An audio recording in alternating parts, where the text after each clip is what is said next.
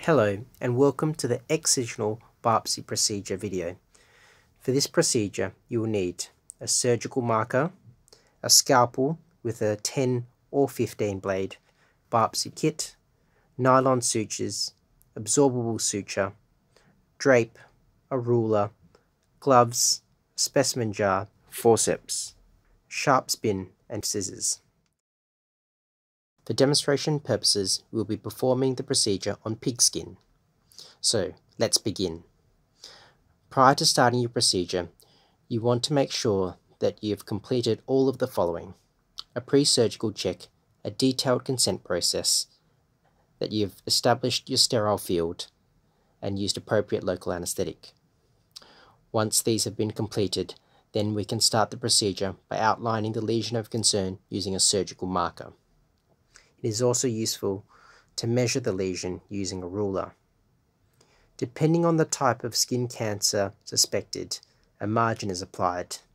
This means that you are taking a margin of normal looking skin around the lesion in addition to the lesion itself. For the purposes of this video, we will be using a 5mm margin.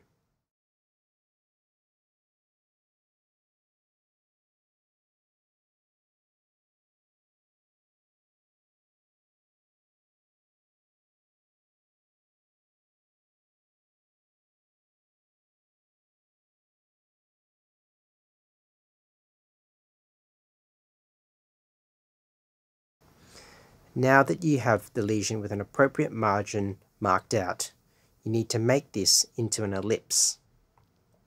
The ellipse or fusiform excision is the most common type of excision. It is based on the rule that the length to width ratio is 3:1, with the angle and the apices ideally between 30 to 45 degrees.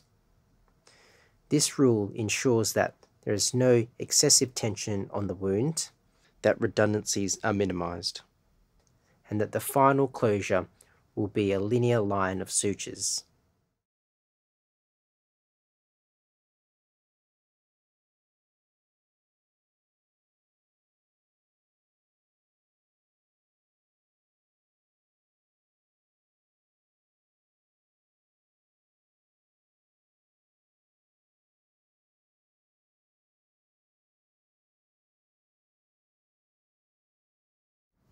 An advanced tip here is to try to orientate the suture line parallel to the relaxed skin tension lines for the best cosmetic result.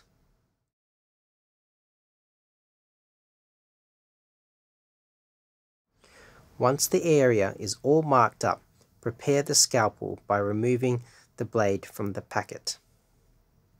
The most common types of blades used in dermatology are the 10 and 15 blades. The 10 blade is physically wider and is sharpest at the convex belly. This makes it ideal for excisions on the back. The 15 blade is the most common blade used in excisions. It is physically smaller and comes with a sharp tip. It is used for most other anatomical sites. A helpful hint here: for excisions, it is best to ensure that there is sufficient traction on the surgical site before beginning the procedure. This can be provided by an assistant or by using your non-dominant hand. To begin the incision, use the point of the blade to make the initial cut at the apex of the ellipse. Then, continue the incision along the outside of the marked line with the sharp belly of the blade. For the best results, ensure the blade is perpendicular to the skin and maintain a 90-degree angle throughout. It is also ideal to use smooth and purposeful motions rather than short, jagged movements for your excision.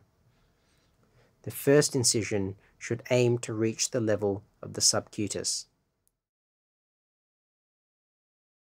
Once you've cut around the ellipse, you can gently lift the apex of the specimen with forceps, then using scissors to release it from the underlying tissue. A quick note here: after the ellipse is excised, we may have to perform a standing cone correction to address any excess skin at the apices of the excision before moving on to hemostasis.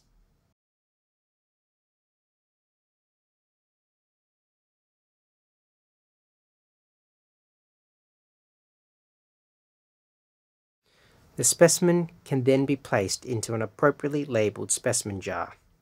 Here we have placed it on the bench for demonstration purposes.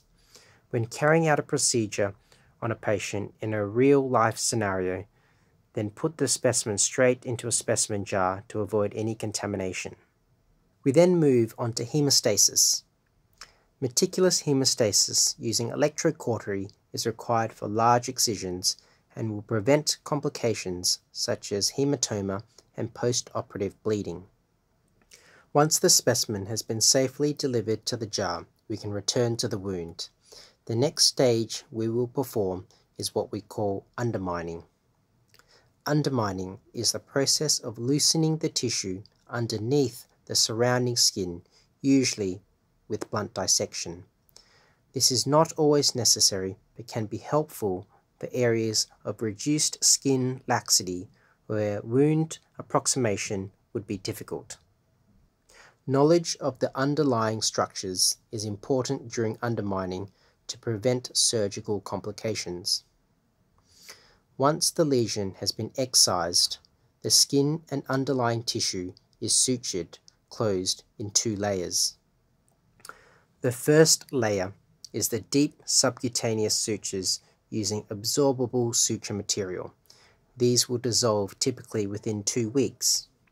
It is important to take a generous bite of the subcutaneous tissue on either side of the wound to ensure that the edges come together and good wound apposition is achieved.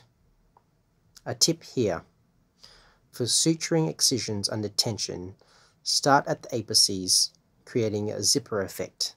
This allows for less tension on the central sutures.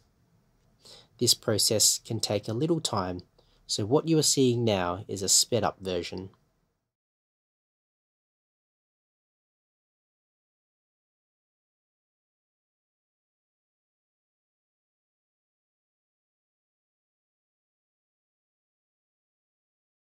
The second layer is the skin or cutaneous sutures. There are a range of methods of performing skin sutures. However, the most common is single interrupted, non-absorbable nylon sutures ranging from 3/0 to 5/0. This process can take a little time, so what you are seeing now is a sped up version.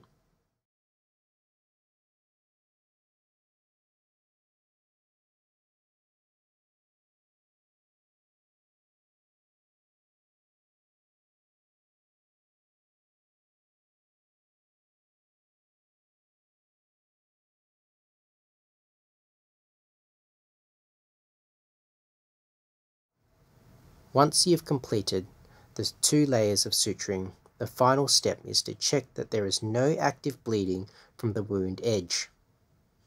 To do this, using a piece of gauze or a cotton tip applicator to press lightly on the wound edge. If there is a small amount of bleeding, then apply firm pressure to the wound for several minutes before rechecking. If there is a large amount of bleeding, then the wound may need to be reopened to ensure that there are no bleeding vessels underneath. Once you are happy that the wound is responding correctly, then apply a dressing and provide appropriate aftercare for the patient. This concludes the excisional biopsy procedure. Thank you for watching, and we hope that you enjoy the other educational videos in this series. For more information on all of our educational resources and upcoming courses, please visit our website, stjohnsdermacademy.com. Finally, thank you to our partners who do not have any influence over any of our educational content or delivery. Please visit the Partners tab on our website for more details. Thank you, and see you again soon.